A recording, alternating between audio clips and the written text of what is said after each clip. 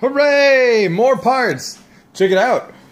My Titan X blocks came in. So these are from EK, which are the same brand that made the blocks for my R9 290s. Still have 2 left, by the way.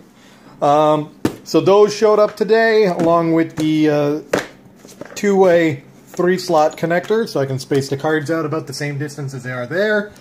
Yesterday we got all of the sleeve cable connectors, a few fans, EVGA SLI bridge, which actually isn't long enough for what I want to do, so Amazon is overnighting me the proper one. I just got to mail that one back, so not a big deal, but more or less same thing. So yeah, now that the blocks are here, I can pull the cards out and make a how-to video for that. And then we'll get the loop planned out, probably stay the same sort of setup that we got now.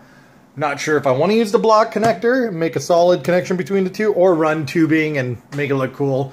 Have them go in the bottom and come back out the bottom and sort of clear up the top. I don't know. I'll figure it out. Plus I want to reuse the G-Force logo, the LED there. I'm going to figure out a way to mod that onto the block. That I am definitely doing. I have to keep those because it's so badass. And plus it'll add to the green theme. So cool. Stay tuned. Up next, blocking the cards. See you in the next one.